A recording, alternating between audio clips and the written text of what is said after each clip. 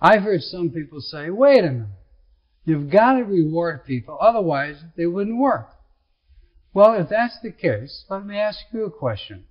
How often, when you received your salary, your warrant, you took it and said, your self-talk was, thank you, employer, for rewarding me?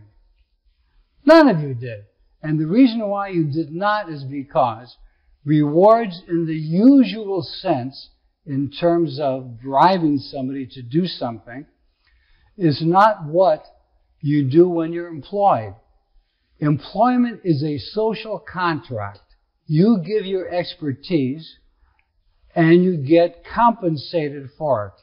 Let's not confuse employment by bribing kids to do something which is basically the opposite side of punishments. Why I don't use either.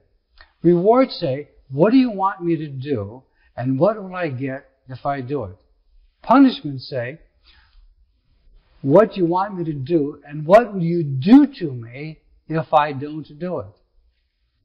Now, I am not opposed to punishments for adults, for justice, retribution, fairness, keep people who are not good members of society away from society to be incarcerated. I don't have any problem with that.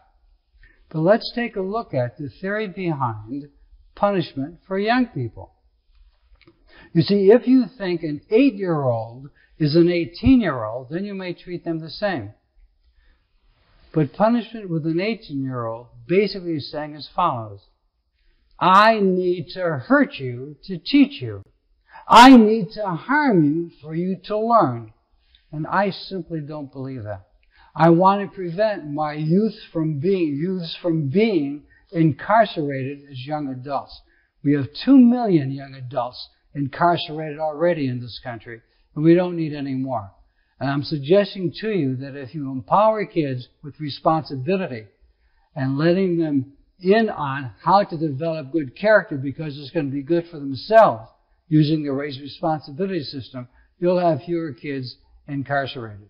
Again, I'm not against all rewards. I'm not against all punishments. I just don't use them because the approach of the discipline without stress is so much more effective working with young people.